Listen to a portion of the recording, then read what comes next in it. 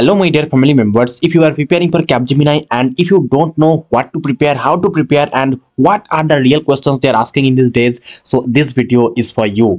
Now let me discuss about the latest questions, and you must know that there will be total 2 coding questions. One will be easy and second one will be medium to difficult level. And very honestly, the cutoff is if you are performing well in the game-based aptitude and the technical part, technical MCQ, then if you solved only one coding questions at least, then there will be 100% chance to get the next round mail, that is for assessment and the interview mail. So please try to solve these coding questions which I'm going to share in this video. So let me just share that. The question is, guys, just before that, if you have not subscribed this channel yet, then please subscribe and watch the playlist regarding any component that you want and let me know which content you want more. If you have any queries, then post that, I'll make more videos on those. Okay, hey, you ready for the future? Tekno UF is here with premium prep materials, no need to fear. Cognizant, Accenture, TCS and more, we'll get you ready, open up that door. so the question is, you are given a number n, the number of balls Alicia has.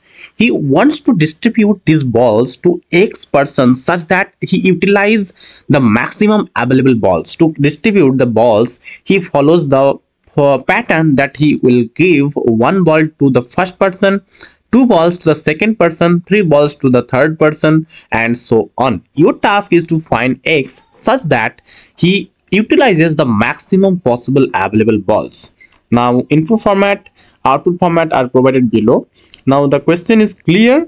What you have to do, let's say there is 3 is the output. Okay, you are given a number n, the number of balls Alicia has. This is the number of balls Alicia has. You have to distribute these balls in such a way, like first person gets 1 ball, second person gets 2 balls, third person get 3 balls. This way you have to maximize the number of persons, how to how many persons you can give the balls, and the maximum number you have to return. Okay, maximum number of person you have to return.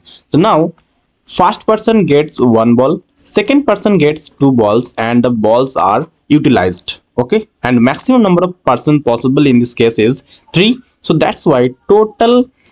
So that's why 2 is the output in this case. I hope you understood. Now let's say the sample input is 1. Okay, in this case the sample output will be 1. Why? Because you can give 1 ball to 1 person only. Okay, now if I get let's say second, third example, 156 people are present. Now to how many person you can give the ball? Let's say for first person get 1 ball, second person 2, third person 3, 4 person 4, 5 person 5, 6, 7, 8. This way, if you give the balls in such a way, then total 17 people you can give the balls. Okay, and how to calculate the maximum numbers? That is let's say 17. So 17 into 17 plus 1 by 2, that is n into n plus 1 by 2. 7 plus 1 is 18. 18 by 2 is 9. So 17 into 9 is equal to 153, right? So 153 is the maximum number, right? So the maximum number of chocolates you can chocolates or balls you can utilize, right? So 17 people can be maximum people you can distribute the ball in such a way, right? So I hope you understood. Now how we got this number 17? We will just find the number from 1 to n. Okay, and how to find the best approach to find the number of maximum persons by binary search. We'll go to the code directly and we'll discuss how we can find that. Okay, now let me discuss that in the compiler. Just before that, guys, if you have not gone through the premium materials of Capgemini, in which you will get all the recent and updated coding questions, IT fundamentals, coding questions, essay writing, mock test, game-based aptitude, SBAR assessment, and interview questions. You can see the number of questions you can get from each sections. All are updated and it will get updated every day, and please have that before the exams gone. Okay, I hope you will do also purchase this, because more than 1,000 people have purchased this and got success. So the link is provided in the description box or in the comment section, topmate.is/techno_uf. Please go through that. Let me start with the Java solutions. And guys, one questions I always get from you, that is CPP allowed? Is Python allowed? Guys, very honestly, for all the coding exam, if you know Java and Python or CPP, you must know Java along with that Python or CPP, so that you can get at least one common coding questions to write. Okay, because sometimes Python is not allowed, sometimes CPP not allowed, but Java is always allowed. So please try to maintain this like knowledge. Okay, get Java full knowledge, then Python or CPP. Okay, I hope you understood. Now in this case, actually I got feedback from students that CPP not allowed, and please check it carefully and go through the instructions. Okay, now in this case, let's say n is equal to 156, low is equal to 1 at first initialized, high is equal to what? That is math.sq square root 2 into n, that is 312 plus 5. So 317 is the 312 root over 312 plus 5, so it will become almost 17 plus 5, so it will become 20. Okay, nearly equal to 22.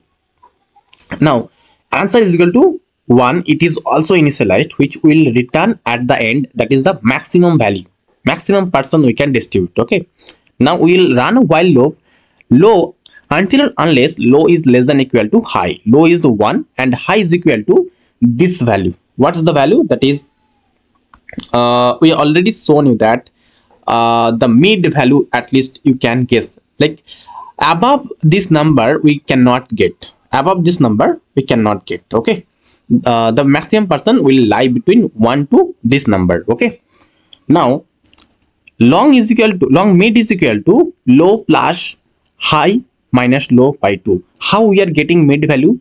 Guys, here we are adding low value, but in Python there is a double slash operator. Using this we get integer number, right? So that's why there will not use this low plus. To get the mid we have to add 1, right? For let's say 6, if we are just adding 1, then we'll get the mid value. Okay, for 7 also, if we are just adding 1, then we will get the mid value, actual mid value. Okay, so now sorry, so high is equal to 22 and low is equal to 1 plus high minus low, that is 22 minus 1, 21 by 2, that is 10.5. Let's just assume 10. 10 plus 1 is equal to 11. Okay, so now 11 into 11 plus 1 by 2, that is 6 into 11, that is 66.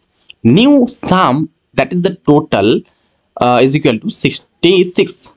As as long as this 66 value is less than or equal to the n, that is 156, we will keep increasing this lower value. Okay, so that is so it is relying in our condition. So answer will be now equal to the mid value, that is 11 and lower value will be mid plus 1, that is mid was 11, so lower value will be now 12. Okay, now in the next iteration still low is less than equal to high. Okay, low means low was like now 12 and high is still the same, that is 22. Now the new mid will be equal to low, that is 12 plus high minus low, that is high is equal to 22 minus 12, that is 10 by 2, that is 5. 12 plus 5 is equal to 17. Okay, so 17, new mid value is 17. Okay, so now 17 into 17 plus 1, 18 by 2, that is 9. It is equal to 153. Okay, now if this sum is less than equal to n, is it right or not? Yes, it is relying inside our condition 156. So answer will be now equal to 17 and lower value will be equal to mid plus 1, that is mid was equal to what? mid was 17, and now the new lower, sorry, 12. Now new lower value will be equal to 12 plus 1, that is 13. Okay, so as of now this 17 is the answer, but the end is not now, end is later. Why? Because this condition still matches, right? So in the next iteration, the new value of mid will be calculated, new value of sum will be calculated. After that, after calculating this sum value, we'll get that the value of new sum is greater than the n value. Okay, if that happens, we will decrease the mid value. Okay, we'll decrease the mid value, mid minus high value as mid minus 1. So it will be now 21, in the next iteration 20. This way it will keep decreasing until and unless this 17 like less than equal to 17 or 18, this condition comes. Okay, so this way this 17 will be the answer. So let me just run this guys for you so that you can get it. Okay, so for 3 the output should be 2, because we can distribute this to maximum 2 people, right? Now sorry, for 156 people, for balls we can distribute to 17 people max. Okay, so that's the answer guys. So I hope you understood. Now let me just show the answer for Python, and let me know if you have any queries and any questions. Okay, the same thing we have done here. At first we have got the input from the user, then we have initialized the value of low and high as the same, and answer is equal to 1. Until unless this matches, we will just do the binary search, like mid is equal to low plus high by 2, and total is equal to mid into mid plus 1 by 2. If total is less than equal to n, answer is equal to mid, or also do this low is equal to mid plus 1. But if this total is greater than the nth value, then high will be mid minus 1, and after that we'll just print the answer. Just let me show the answer. For 56 the output should be 17, as you can see it's matched. For 3 the output should be 2, and as expected. So I hope you understood guys. If you have still any queries, then let me know in the comment sections. I'll try to assist you there. And if you still need assistance like a game-based aptitude, IT fundamentals, or anything, interview preparations, all the things are included in the prime materials, so please go through that. If you still have any problem with the money, then also let me know at our inbox, instagram.com/tekno.uf. I'll try to assist you. Thank you. Please subscribe to Tekno UF. And don't forget to like and share with your friends.